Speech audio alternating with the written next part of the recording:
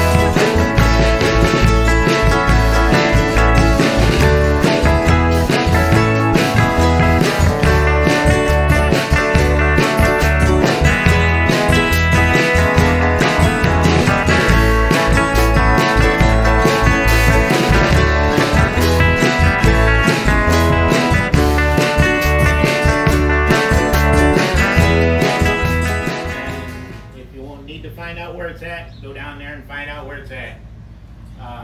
It's not that it's a short shutdown or anything, but it comes up on you fast. Safety means a lot to me, and there's nothing that means more. So, pretty much, we're going to do everything. We'll try to get, I guess some of you guys want to take a test in. Once we get started. My first time ever here to Keystone Raceway Park, and what a beautiful facility it is. It's a quarter-mile drag strip, a little over a quarter-mile shutdown area on a slight incline, and I can tell you one way in which you can clearly see that a track is well taken care of, and that is the shutdown area, and in particular, the sand pit. Does it have one? What does the net look like? Is the sand well manicured and taken care of? That is the case here at Keystone Raceway Park. Greg Miller, the owner, is doing a fabulous job of making this place a premier place to run in western Pennsylvania, and it is situated east of the city of Pittsburgh. But beautiful tower, aluminum grandstands, so much more that I could show you here as well. And we're looking forward to a great program of funny cars.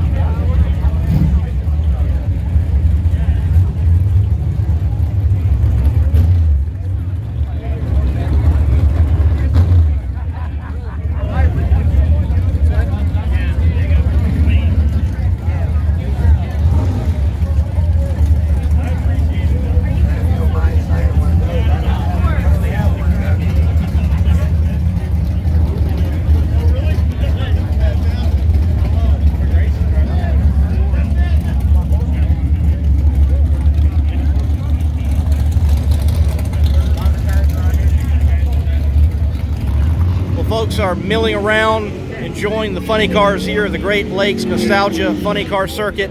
And we know that he's the grand poopah because he's wearing the hat that says so. Dennis Salzwimmer, man, it's got to warm your heart. You got so many fans out here right now just enjoying good old funny cars. You know, this is fantastic.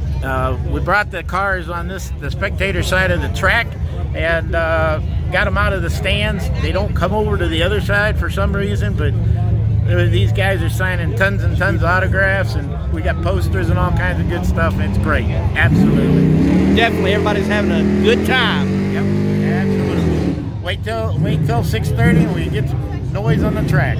I don't know about you, but I feel there's something majestic about a funny car body slowly being lowered down and locked into position and then slowly rolling through the water box. I definitely hope that we get a side-by-side burnout right here. And ladies and gentlemen, remember, there's a burnout competition. You hoot, you holler, you cheer for the ones that do the best burnouts and let them know that you're glad they're right here at Keystone Raceway Park.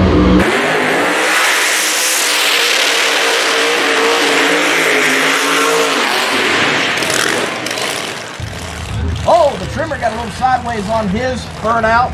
Giving it back up though, but Chris in that Monza Total Insanity. That was a total insane burnout right there, almost taking it to the 8th mile mark. He's bringing it back. His wife, Krista, jogging out to bring him back to the line. Two beautiful nostalgia machines. One, a Monza funny car here in the near lane to the tower. In the far lane, a Trans Am. What's your pleasure? I know for Mr. Kleinhofer, his pleasure is to go the quickest he can and do it ahead of Chris Mozzarella there in Total Insanity. Both cars now moving forward. Looks like we're going to get a race. Dry hops from Chris.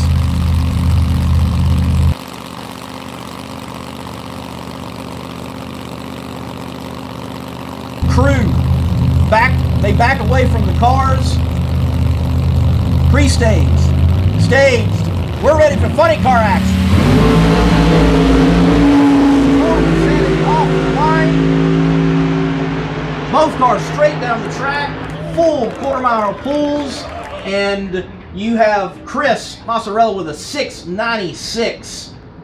That's a good run, especially keep in mind the index that they have got to hold to, which is 690. They do not want to go any quicker than that, 197 miles per hour. But notice the mile per hour for the trimmer, just over 200 miles per hour at a 724 in the quarter mile. Cody started driving at a young age of 14 years of age, and you may say, oh, a junior dragster. No, it was not a junior dragster. He jumped in at 14 years of age, first time ever driving a front engine dragster, which may be even more wild in our day and time than a funny car. They lower that 69 Camaro body over Cody. He's prepared to do his burnout. Get in the pits and take a look at how this car is engineered, that they can raise and lower the body. They don't have to remove the bar that keeps the body up like so many other crews. Take a look at that car in the pits. And then in the summit lane, the Red Wave.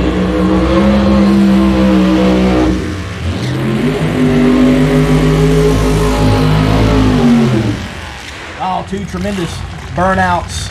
I think right now the winners, though, would be Chris Mozzarella and Dazed and Confused with Cody at the helm. Those were two good-looking burnouts. The Red Wave Omni-Body machine, Bill Walls is the owner, and he is driving that machine as well. And I love what it says here in the bio book, Crew Chief Committee. I wonder if they take votes on how the tune is supposed to go, depending on the conditions.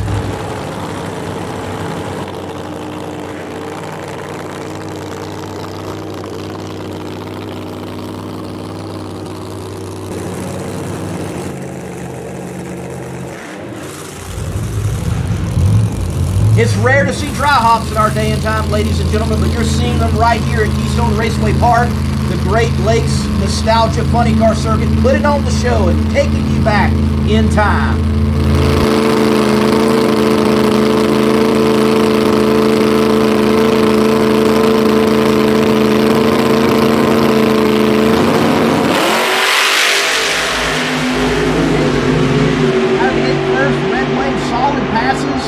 quarter-mile passes, and you have in the far lane, Cody, a 6:90.07. That is hitting an index, ladies and gentlemen. The quickest ET so far. That is going to be hard to beat. 176 miles per hour, a 6:93 for the Red Wave at 178 miles per hour. Another good lap right there. Wow. The Hegler Brothers racing team, they hit it right on the mark. That is going to be hard to top. Cody and company are all the way from the great state of Rhode Island. As I said earlier, I didn't even know there was enough room for there to be drag racers on Rhode Island, but they're from there, representing their state right here in western Pennsylvania. Fired up the frantic Ford Mustang 2. Henry Sweetman, the owner, Drew Sweetman, the driver, also Danny Sweetman, the crew chief, and this car is a tribute car. I don't have enough time to fully explain the story right here in the tower, as we're going to watch them do burnouts and stage and go down the quarter mile. But you need to take the time and chat with the Sweetmans on this beautiful machine, the frantic Ford, and get the story of it being a tribute car. Coming to the water box now, though, is Matt Stambaugh in Generation X.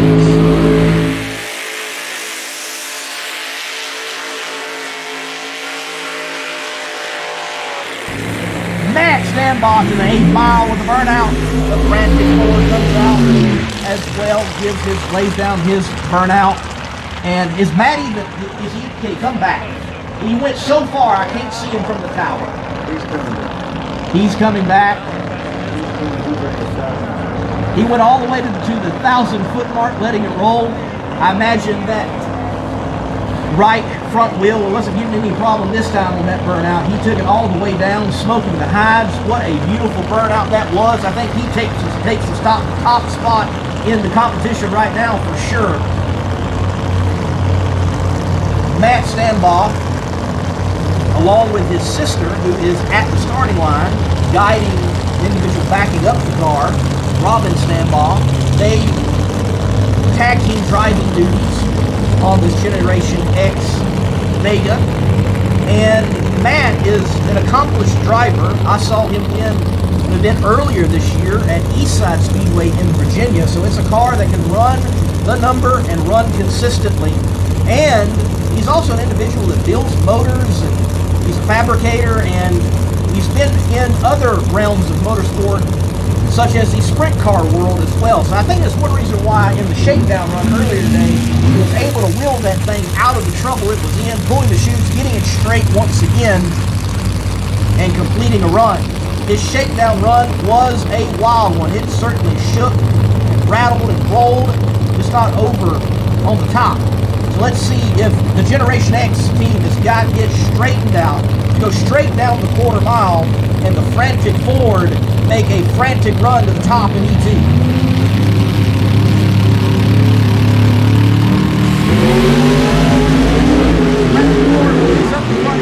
They're both pedaling.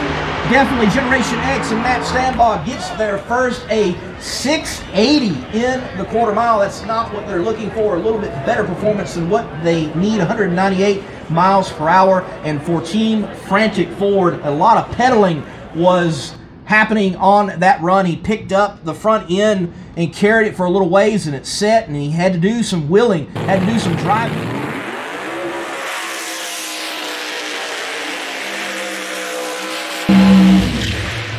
Oh, you gotta love how the smoke billows out from a funny car that doesn't have any side windows, just like they used to be way back in the day. Now, in the near lane to the tower, the right lane, it is the no money, no funny 69 Nova.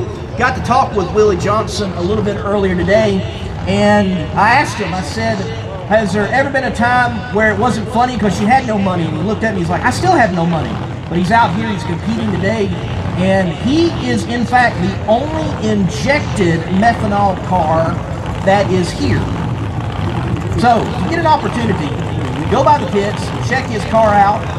It's injected methanol. All the other cars are blown, they're supercharged. He has an injection set up. Go check it out. It's not often that you see injected methanol. It's more common to see injected nitro. So go by the pits, look for this red, no money, no funny 69 Nova, and take a look at the setup. He said it's all home built and it is a beautiful piece. And you gotta love funny cars looking like the cars that they are named after.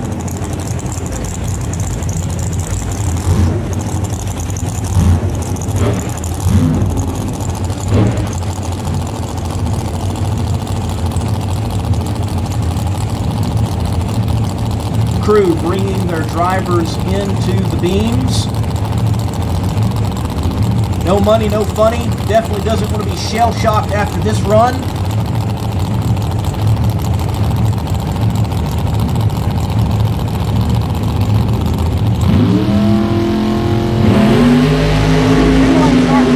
Drivers going down the quarter mile. Shell-shock is going to get there first at a 790 at 165 miles per hour for the Shell Shock team, and for No Money, No Funny, 127 miles per hour, 846. The Fireball Monza is fired up, ready to go through the water for their burnout here in the right lane, the near lane to the tower, and in the far lane from the tower, the Monroeville Dodge lane, the Polkow 78 Corvette, driven by John Kwasnowski.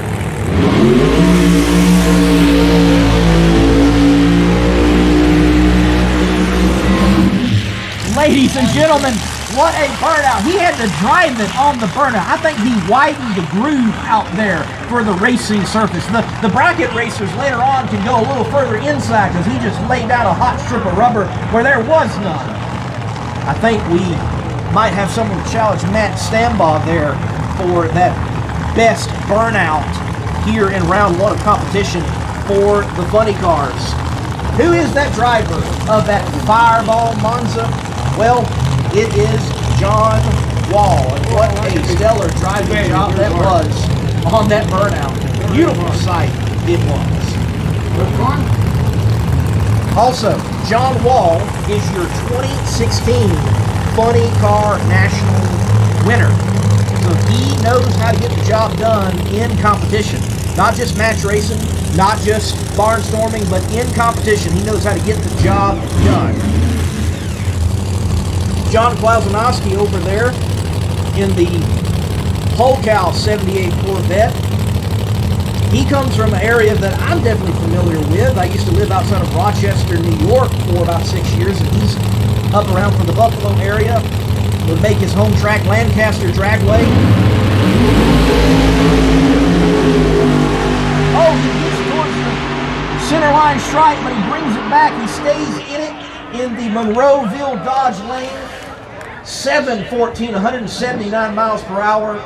But you have the Fireball Monza running a 708 at 185 miles per hour. Great side-by-side run. And John Kwasnowski had to do some driving over there in that far lane to get it down the track. The early 90s and the mid-90s, Al and John Force duking it out and trying to up one another constantly. And what a great time in drag racing that was to have Al Hoffman and John Force going at it. But you've got a great time in drag racing right now here at Keystone Raceway Park, that the son of a legend in Al Hoffman, Wayne Hoffman, is behind the wheel in a car that was just like dear old Dad's, that you get to experience go down the quarter mile. The crews have brought their drivers to the beams. We're getting ready for some more funny car action.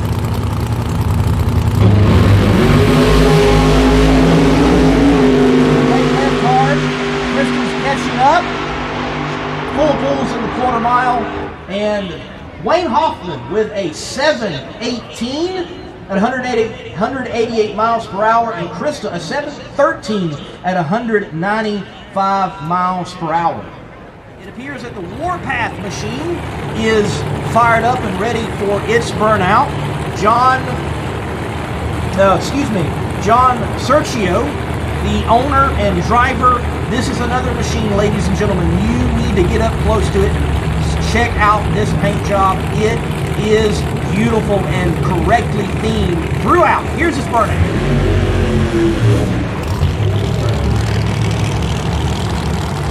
Big Girl 55 now coming through the water box.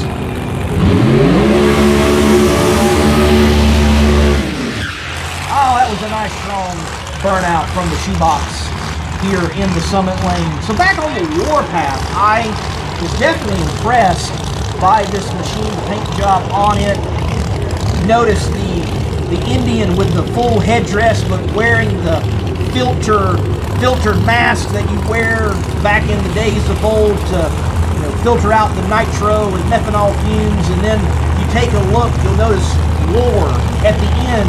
The tomahawk is the R, and then there's a headdress coming off the start of path with the E. Just beautifully themed throughout. Also, John Sergio has owned that body since 1988. And he has been the sole owner. He's been the only racer to race with it. And it is a beautiful piece. But take the time and Google 85 Buick Somerset. It may look great as a funny car. That was definitely an interesting car on the road, though. Great for grandma and mob bosses. And apparently funny. They're both picking up speed as they get out of the gate, down through the quarter mile. Here in the Summit Lane, Big Girl runs a 7:19, 194 miles per hour. Warpath not running what I was expecting out of Mr. John Sergio and the Warpath team. We come to this point, and the way in which it has shaped out in Chicago-style drag racing, which is what the money cars have been racing under and in. Sadly, nobody finished pieces involved. I'd like to have one right now, but Chicago-style racing is based on nice and E2. Well, there's an index, 690, that can run no quicker than that, and the final round is comprised of the two quickest cars racing above the index that turned on the wind lights, and the two cars that did just that here in the Summit Lane, Chris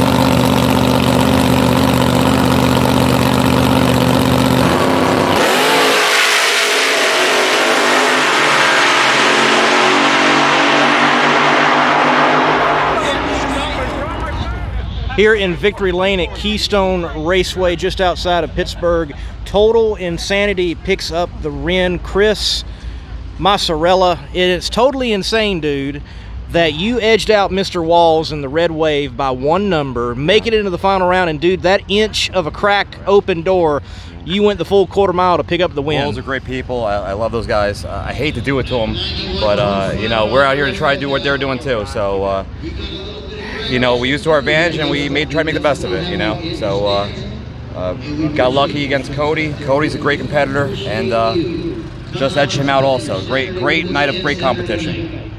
So, man, you just won a anniversary event. You know, every year is special that a race goes on, but markers as 10th, 15th, and 20th are special. And you just won the 15th. Yeah. That's got to be a feather in your cap amongst these nostalgia cars, and I got a big one. This is the biggest event for this type of car, so, you know, this is always we always try to bring our A game to this one, because this is, if you got a nostalgia alcohol funny car, this is the event you want to win, and we just try our best. You know, that's all I can say.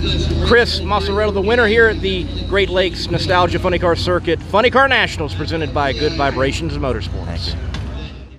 All right, drag racing fan, let's wrap this video up. First, thank you to Dennis Solzwimmer, promoter of the Great Lakes Nostalgia Funny Car Circuit. Thank you to Greg Miller, the owner of Keystone Raceway Park. And thank you for who initially reached out to me, Chris Massarello, the owner and driver of Total Insanity, that nostalgia funny car that was even mentioned in this video. Had a great time announcing my first ever drag race. Again, to those guys, thank you for the opportunity. Now, I'm heading home, actually not from that particular race, but from Wagler Motorsports Park in Indiana, covering Southeast Gassers Association action. You'll see that on the channel later. But I wanted to share with you all that announcing is far more challenging than what you might think. Definitely appreciate your local announcer at your track, whatever track that is. Maybe send a cold beverage up their way, a hot dog or a hamburger. Let them know that you appreciate them. It is more challenging than what you think it may be. I felt that I went into this announcing gig and I was prepared. I had taken the time to talk to the drivers, talk to crew members, get the stories on the cars, take photo, take video, take a look at the track and experience what I thought and what I had been encouraged to experience from experienced announcers. I had covered it all, and I felt prepared going in. And then I also had the bio book from Dennis Solzwimmer to help aid me in announcing, and I feel like I needed even more. So you can never not be too prepared for something like announcing. And I think one of the reasons for that is because you're trying to, in the moment, describe what is happening. And then there's moments within drag racing, if we'll be honest with ourselves, that are not that exciting, and you're trying to make those moments exciting. The backup, the moments before staging, the describing of the runs after the run, during downtime and the tractor is running on the track, fluid has gone down, whatever it may be, filling in the gap of boredom with something exciting or at least good information. That's more challenging than you think. And to plug in that information is so important in those times. And just weaving it all together in announcing is something that I definitely hope I get to do again. If you're out there and you need an announcer for your event, big or small, let me know. Lee Craft, the Monday Morning Racer, love to come out and do that for you. But definitely, I know now where to improve, and I intend to improve on it. But this was one of the remaining elements within motorsports media that I wanted to check off, that I had not been able to. I can do the videography, I can do the photography, I can do the pit reporting, I can host live shows. I had not announced though, and now I have been able to do it, and it went okay. So, thank you for watching along this vlog showcasing the first time in which I got to announce there at the Funny Car Nationals at Keystone Raceway Park with the Great Lakes Nostalgia Funny Car Circuit in the house. Check those guys out. Great group of funny car racers. Get yourself to Keystone and experience that great track. If you would, subscribe right here to Monday Morning Racer on the YouTube channel. It's free, and you're going to get great motorsports content. Hit the like button for me. And guys, until next time, I'm going to keep rolling to the next race, and you all keep the pedal to the metal. God bless.